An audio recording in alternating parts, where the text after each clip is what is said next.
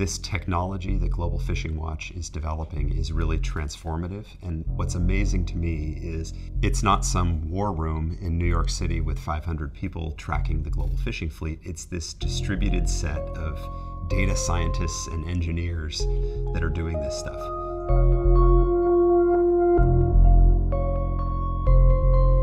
We first committed to Global Fishing Watch back in 2014. And the idea behind that was if a dedicated fisheries analyst was able to look at the track of a vessel and figure out what they were doing, could we teach a computer to do the same thing? In the past, we needed analysts and experts to look at each image and each case of something happening. Now with AI, we can blanket the whole world with imagery. And it is so exciting to give the machine that information, have it run, and then come back and look at the map of the waters and see where the fishing is happening.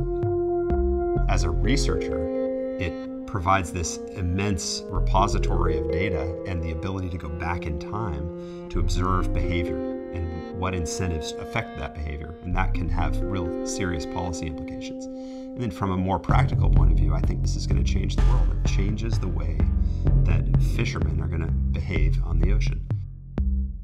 We're excited about this technology because we think that good information can help change policy. We think that if we provide information about what is actually happening in the world's fisheries, and this is information all sides can agree on and trust, that maybe they can reach an agreement on how to manage